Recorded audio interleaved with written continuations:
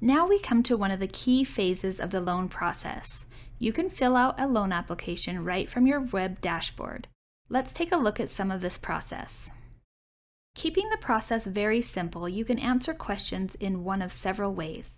Some answers are given by just typing in your own answers, such as your name.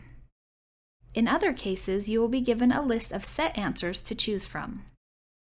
And finally, some answers are specified by answering yes or no, or specifying agreement.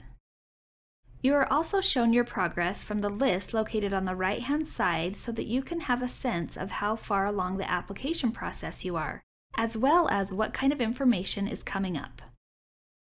If at any point you wish to go back and readdress a particular section, it is a simple matter of clicking on the section's name and you will be taken back to that point in the application. If there are questions that must be completed in order to move on, the loan application can visually show them.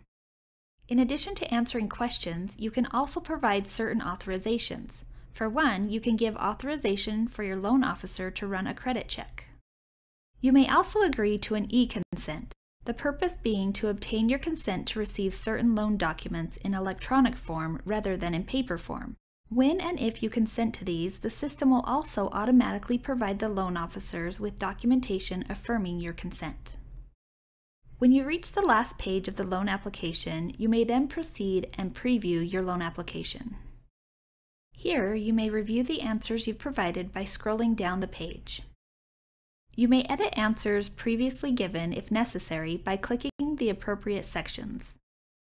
When everything looks good, you can then submit the loan application to your loan officer at the bottom of the page.